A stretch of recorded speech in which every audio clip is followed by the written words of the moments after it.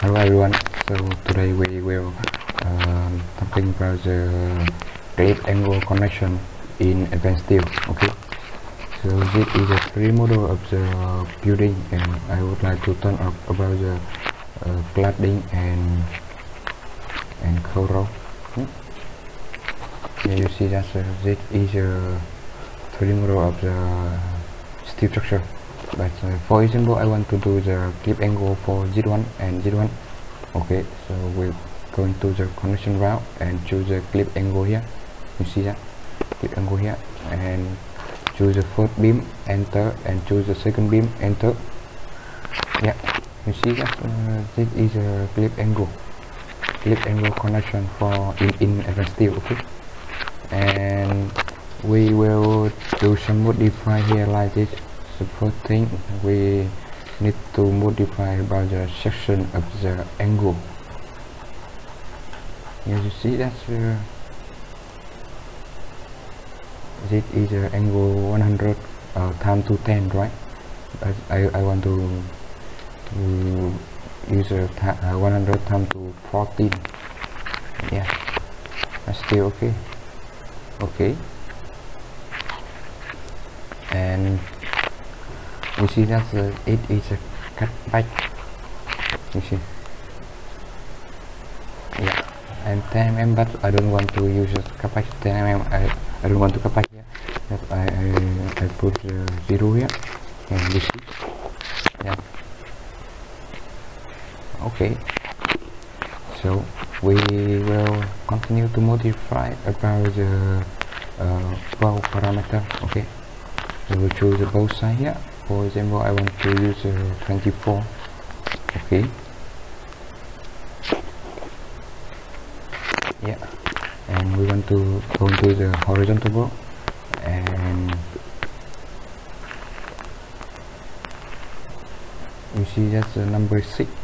Yeah, that's number 6 here. Not okay, don't worry about that, it's still okay. We only modify the vertical here, and I want to use in the middle. Okay, and this I want to about the 7 bow, and the distance about it is a 50. Also this is a 50, and this about the 70. Yeah.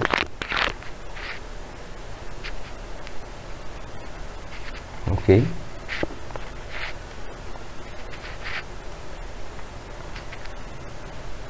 I want to change that over the 80. That's still okay. No, that's a 75.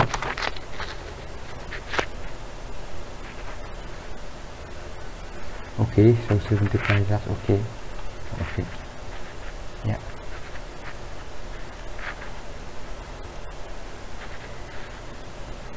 And you can do it for all of the corner here, to all of the connection here. Okay, so one more thing I would like to share with you in this video about the shear connection here. For example, I want to connect this column and this rafter by the shear connection. And okay, so we go into the shear connection here. Okay, and the first we choose the column, enter, and choose the rafter and enter.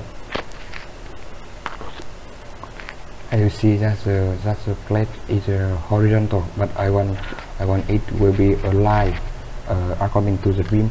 Okay, so we're going to do like that. Okay, so I want to cut back and only that with 5 mm. Okay, so and I want to cut back from the sitting line. Okay, and we're going to choose a cut parallel here. Okay, and we go into the plate.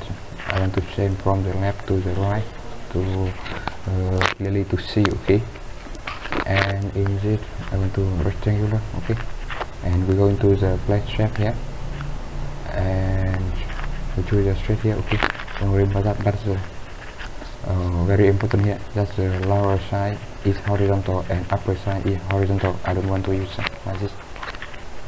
Okay, so you see that's plate is alignment along with the rafter here. Okay, and we're going to the pro here, and we choose the pro. That's for example I want to choose a 20. Okay, and we're going to the horizontal. That's in this here, in this alignment we choose the slope like this. We choose the slope here, and you see that it is very easy to see that now both of the plate and pro already parallel with the flank of the rafter. Okay, so we will modify about the parameter here. I want to choose from the middle of the beam here. Okay, so I want to use 3. The 3, I think no. Okay, so rather 45. It is 45, and also this is 45. And for example, I want to choose this about 70. Yeah. Okay.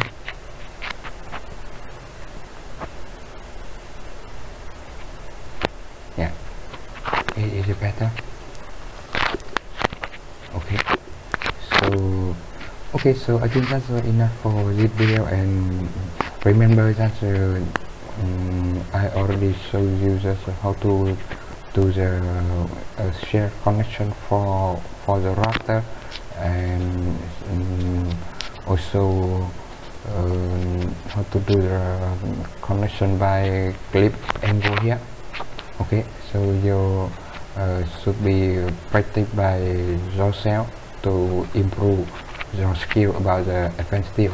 And in the next video I will share with you how to create the engineering drawing by Radier.